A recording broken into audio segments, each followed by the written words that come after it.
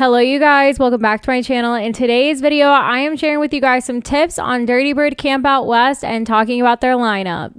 For those that don't know me, my name is Ada. I'm a music festival content creator and I will not be attending Dirtybird Campout this year. However, when I went back in 2019, it was a really awesome experience. And so in today's video, I just wanted to talk about some things to expect and know about this festival, as well as talk about the lineup. So without further ado, let's get into this video. If you do like today's video, feel free to give it a thumbs up and hit that subscribe button to vibe with me. Like I said, I went back in 2019, so I will also be linking some videos down in the description below, as well as some videos up here sharing some vlogs from that festival. That way you can see what the experience was like when I went in 2019. I did do a review of this festival back in 2019 that is no longer on my channel. I took that video down just because I feel like there were some factors that I didn't really fully talk about that kind of impacted my festival experience that I'll get a little bit more into when I'm giving some tips and things like that. So I just wanted to clear the air on that. I did take that video down, but I'm hoping to give you guys some tips in case you guys are planning on going to this festival and things to expect and whatnot. So let's go ahead and get into it. Kicking it off with getting to and from this festival. So I traveled from Austin, Texas to go to Dirtybird Campout. We flew into Oakland and then we took the camp bus, which took off from the Oakland airport and took us to the festival to and from. That was a really great way to get to and from the festival and not having to worry about renting a car and everything like that. And then we did do a pre-set up tent option. However, I did look on that website and it doesn't look like that's available this year. It looks like that you are just going to be doing regular tent camping or car camping basically, or unless you have an RV camping or stuff like that. I noticed that they did group camping as well, which I didn't think they've offered before. And then they also have more of a bougier camping glamping experience if that is suited for you. However, I think that is also sold out at this point. So if you still have not figured out your travel plans and whatnot, if you need to fly, you can fly into Oakland and take that shuttle bus, and then maybe just make sure that you have all your camping gear that you potentially might need for the event. When we took the camp bus, they did stop at a grocery store for us to get food and drinks and stuff like that, so I felt like that was very much worth it. However, if you need stuff like an easy up and stuff like that, it might be a little bit hard to bring because you're only allowed an item for below and an item to bring with you on the bus. So just think about that when you are packing, and maybe if you happen to know people going to the festival, you guys could all camp together or something like that too. If you would prefer not to shuttle and have more control of your camping experience, then maybe renting a car, going to Walmart, picking up your camp gear and stuff could work for that as well. I have done a video on how to camp at a music festival that's out of state that I will link up here for you guys if you're wondering how to actually do this and that whole process. Definitely check out that video. Overall, I really did enjoy this venue. It did definitely give the adult summer camp vibes that Dirtybird Campout is known for, and I really liked how everything was spaced out. One of the things I will recommend is that it is a lot of walking. It's also very dirty and dusty, so definitely bring shoes that you don't really care about and that are super comfortable for you. I also recommend some type of headlight or flashlight at nighttime because in the campgrounds things are not really well lit, so definitely bring a flashlight of some sort for when you're walking around at nighttime, because it was definitely very dark if there wasn't any flashlights or anything around, so that's definitely something I recommend. But overall, I thought the venue was really great. There was a little bit of security between the campgrounds and the actual festival. I'm curious if that will still be there. If that's the case, then definitely think about going to a set that you want to see maybe 30 minutes to an hour beforehand, just so you don't go at a really busy time and potentially miss out on the artist that you wanted to see. I would also check to make sure what the guidelines are for inside the festival versus in the campgrounds, because sometimes the things that are allowed in the campgrounds aren't allowed inside the festival, so definitely just double check on that. As for weather, back in 2019 the weather was great. I thought during the day it was nice and warm and the outfits were really fun that we could wear, and then at nighttime it did cool down a little bit, so I would go back and put some sweatpants or a jacket on just to get a little bit more comfortable and then go back out on the dance floor. But I really liked the weather. I didn't think it was too hot or too cold. At nighttime it was perfect. I didn't feel like I was really cold at nighttime, and we had, you know, our sleeping bags and like blankets and sweatshirts and stuff like that, but I didn't really feel like I was freezing at nighttime. Another thing I'll also mention to pack is some earplugs for when you want to sleep, just because it can get a little loud at nighttime. If you're someone that's maybe traveling from the East Coast or even from Texas or somewhere in the middle of the country, you might deal with some issues with the time change. I know for me, I got super tired at like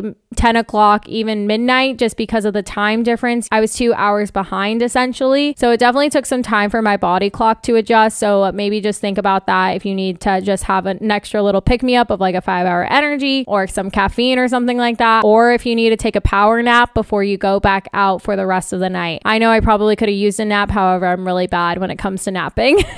As for what to wear, this is definitely a festival that prides itself in self-expression. So I also would recommend just wearing whatever feels comfortable for you. It's a Dirtybird event, so everyone's always expressing themselves the best way that they can. They're wearing their Dirtybird gear. They're wearing maybe like summer camp type gear. They're dressed in sparkly kimonos and captain's hats, and I just loved everyone's outfits. I feel like everyone really dressed the part for the adult summer camp vibes as well as the Dirtybird vibes. There was a lot of Dirtybird vibes everywhere. Like everywhere you saw the egg, you know what I mean? So definitely just wear whatever feels comfortable for you. Like I said, maybe just pack some stuff in case it gets cold at night, and then wear shoes that are super comfortable and can get dirty and dusty in. You can also bring the bathing suit if you want to go into the actual water. I know some people did that. I think it was pretty cold, but you can definitely do that by all means. As for the vibe and the crowd, so this was something I mentioned in my review that got a lot of hate on. And this is partially my fault because I went into the festival with some expectations because so many people talk so highly of Dirtybird Campout. And I normally don't go into festivals with high expectations, except for this festival I did. And it shot myself in the foot a little bit because I wasn't all that impressed with the crowd. And I don't know if it could have been the energy I was giving off, or if there was something going on with me. Maybe I was tired, or maybe I wasn't approachable to some people. I don't know. I truly don't know. But the crowd just didn't really put me in awe. Like I had a great time with all my friends, but I didn't really meet anyone. Other people didn't really seem all that friendly, which I was really surprised by the Dirtybird crew vibe. And so that's why I took my review down, just because one, I did go in with some pretty high expectations. Two, I also don't know, like maybe the vibe that I was giving off or that my ex-partner was also giving off too. I don't really know. Or maybe I was just tired from the time change. So that's kind of why I retracted my review a little bit. I think I was expecting a little bit more from a Dirtybird crowd just because I've been to Dirtybird events beforehand, and I thought that it was going to be just this really amazing and welcoming experience. And everyone on that review video was like, I've met so many amazing people at Dirtybird Campout. Like, I'm so sorry that that happened to you or that that was your experience. Some people were really nice about it, and they were like, I'm so sorry that you didn't get that experience that I've gotten. Some other people were not so nice and calling me out for it, but it is what it is. What I learned from that experience is that you can just control your own festival experience and do the best you can. And hopefully that energy that you put out will bring in some people to you that you get to meet and vibe out with. I just didn't have that experience, and that's totally okay. Not every festival experience is going to be like that, and I recognize that. So that is pretty much it for all the tips I have about Dirtybird Campout. I'm pretty sure I left out some things. So if you have any questions, definitely leave me a comment down below and I'll try my best to get to it. But without further ado, let's talk about this lineup because it is always stacked. And so they're kicking it off Thursday with a pre-party with Damian Lazarus. I will say I did not do the pre-party in 2019 and I kind of regret it. I feel like if I would have gotten there on Thursday, it would have given me just a little bit more time for my body clock to adjust, because I think we flew in Friday, went on the bus on Friday, and then straight to the festival. Basically, we went straight from the flight to setting up camp to getting ready for the festival and then going to the festival by like 5 p.m. basically. So I definitely recommend, if you can get there on Thursday, to do that. And then diving into the rest of this lineup, we got Ardalan. I love Ardalan. I saw him at Dirtybird Campout. It was a really fun set. He's always a good time. Not too familiar with Arnold and Lame. Barclay Crenshaw, so that is Claude Von Stroke's other alias that he goes by. That's actually his name.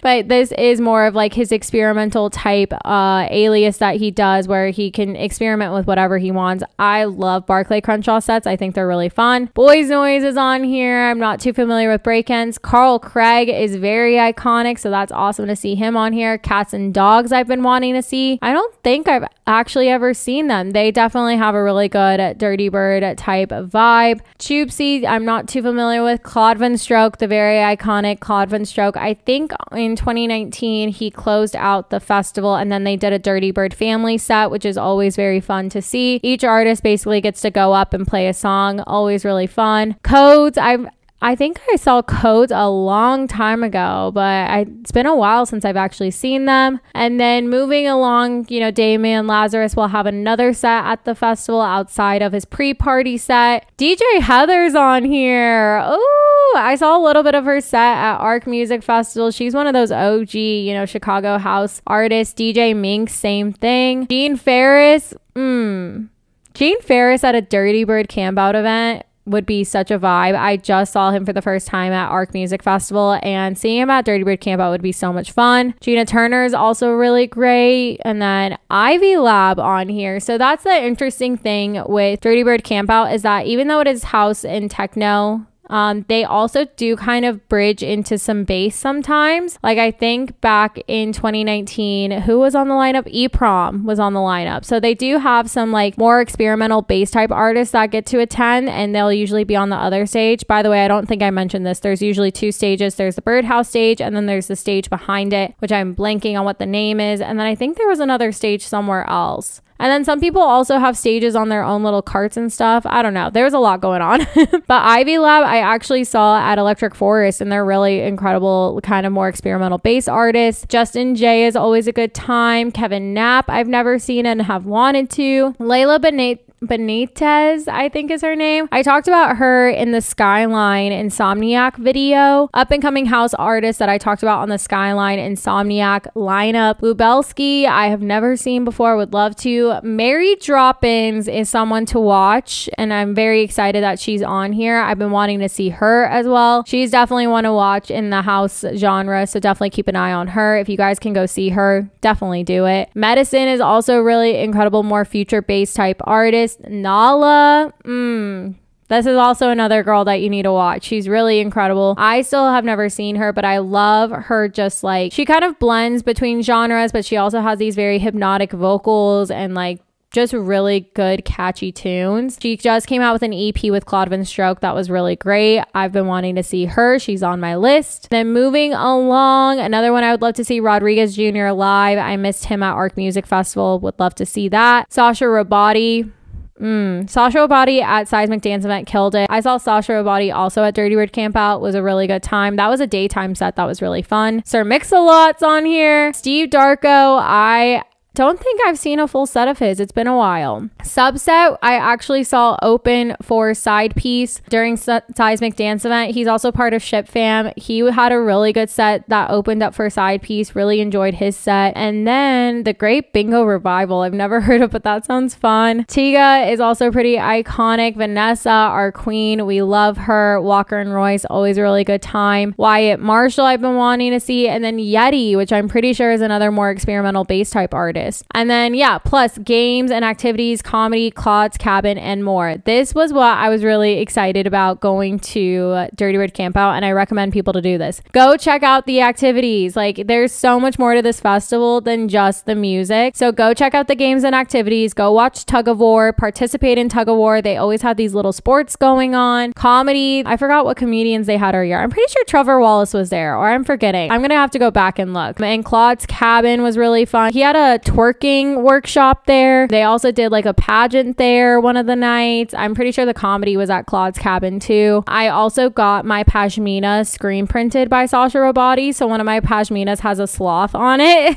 And a lot of people don't know that, but I got that done at Dirtybird Campout, and Sasha Rabati did it. So there's always these fun like little activities to participate in. That was something that I think my like introvertedness and like social anxiety-ness was like too anxious to participate in, was like some of like the sports or like other activities. But now going back, I'm like, I should definitely do that more. So if you guys do check out Dirtybird Campout, I hope you have an amazing time. Let me know if you guys have any questions, and comment down below who you're excited to see. If you did like today's video, feel free to give it a thumbs up and hit that subscribe button to vibe with me. I love you guys, and I will see you in the next one. Bye.